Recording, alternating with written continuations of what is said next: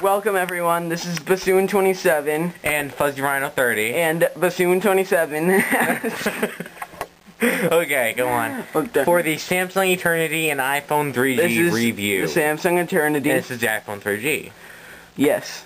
It's not on the screen. There you go. Okay. Okay. First we're going to take a look at the basic appearance of the phone itself. We'll start off with the Samsung Eternity. So the Samsung Eternity has a 3-inch touchscreen. Yeah, there you go.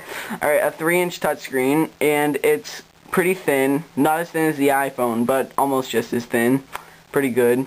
And it has like that silver lining on the edges, and on the back it's like a metallic-y color with a 3-megapixel camera at the top left. On the top is a holds button. On this side is a headphone jack and a quick select button. The camera button down here is nothing. On this side is the volume up and down rocker, and down there is a USB port. Is that headphone jack the same as a normal headphone jack? Yeah, 3.5 millimeters, unlike the iPhone, which only works with the iPhone headphones. No, this is 3.5 millimeters. That's the original iPhone. Oh yeah. Okay, so yeah. The 3G one is better. So the 3G one is fixed on a few qualities. Yes. Okay, so as you can see, it has the touch screen and the home button. On this side, there's the vibrate button and the volume. On the back, there isn't much except for a 2-megapixel camera that doesn't work that well, so it doesn't take videos. And the sleep button and a headphone jack. The microphone, microphone, speakers, and the dock. Okay. And that's it.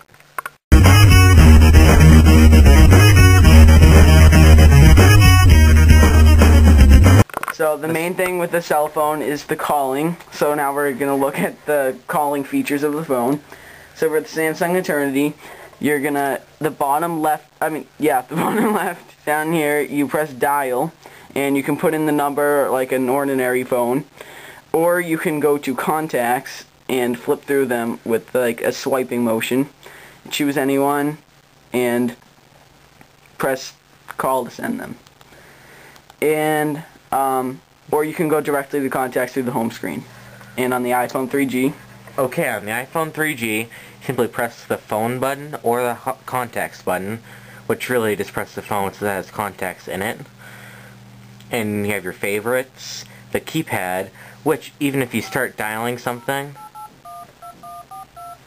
see, well, it didn't do it now because I messed up, but it comes up with who the contact is. Like even if you only type in the first 3 numbers or something, usually you can pop it up. Yes. Okay, and that's how you can call people. And for receiving a call from the Samsung Eternity, if it's locked like this, hold on, call mine. If it's locked like this, what'll happen is the ringtone starts. It shows who's calling and their number.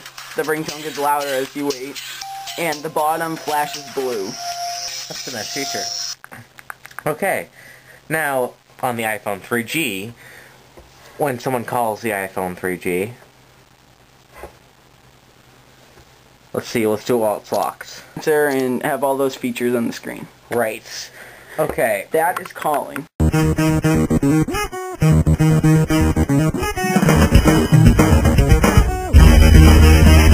Okay, for next up we have how to send a text message and also how to send a multimedia message, but that only works on the Samsung Eternity since the iPhone 3G.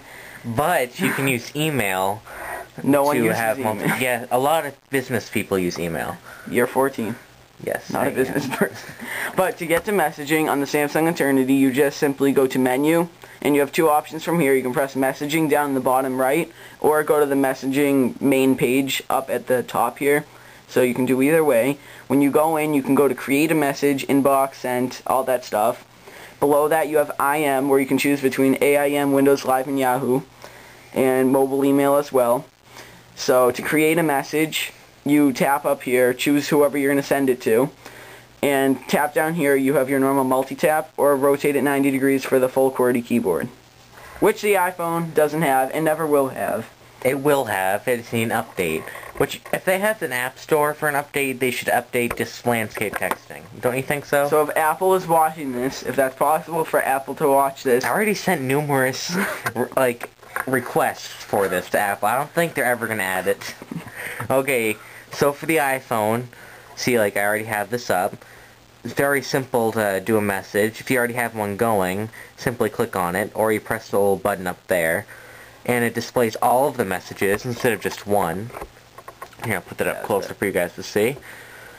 It has a nice little thing, so if there's a number or some other type of link, you can just click on it, and it leads to something else. And yeah, you can just add it on. Sadly, there is no landscape text. However, on email, well, it doesn't have that either, but wait, you can also download apps. Some say you can do SMS, but it's too complicated, so you might end up just having to send emails to your friends in landscape. But no one uses email, so it's kind of a downfall. But with sending a picture message, you simply do the same as I said earlier. You get into messaging and create a new message.